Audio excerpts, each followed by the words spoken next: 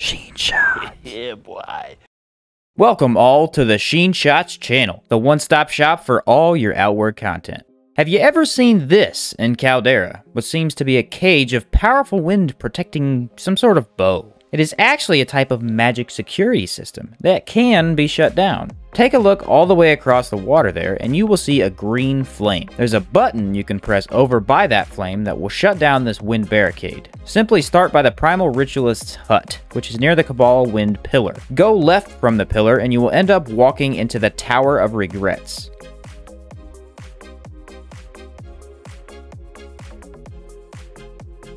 Walk straight all the way through this cave until you reach the other side. Back out in Caldera, you will find this button on top of the cliff. Pressing it will cause the flame and barricade to shut down.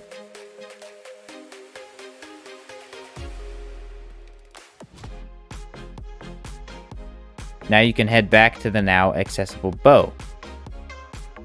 Simply head to the right of the Cabal of Wind pillar now and run until you reach the far side of this mostly empty piece of land.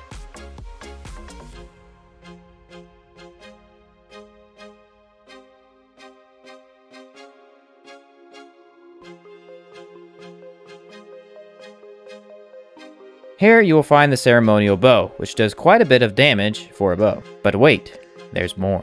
Remember that awesome Pearlbird mask that you were super lucky to get? Well, go ahead and combine this bow with the Pearlbird mask in the crafting section of your inventory. You now have Murmure, an extremely unique bow and arrow that does great damage while looking very stylish. Murmure itself does 55 damage as well as 16 impact. It reduces the cost of your stamina by 15%, which is great since a bow takes a buttload of stamina to wield. The sad thing about this bow is that it also reduces your physical resistance by 15%.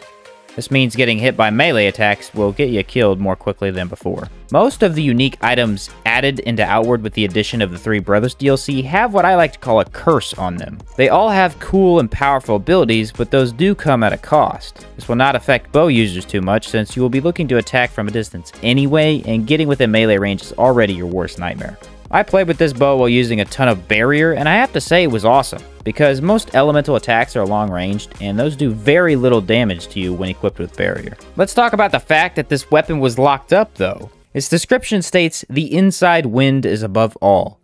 The inside wind is within all.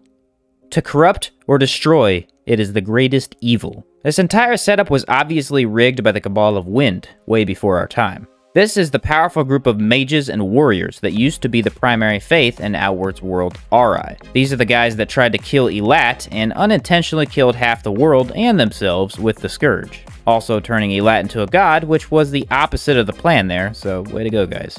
They obviously recognize the potential danger in this bow though, and it's possible the bow itself is a callback to the worst mistake the Cabal of Wind ever made with their immense power, the Scourge. Whether you choose to free this bow or keep it locked up, it will still be one of the best bows in Outward. It does more physical damage than the SAR bow.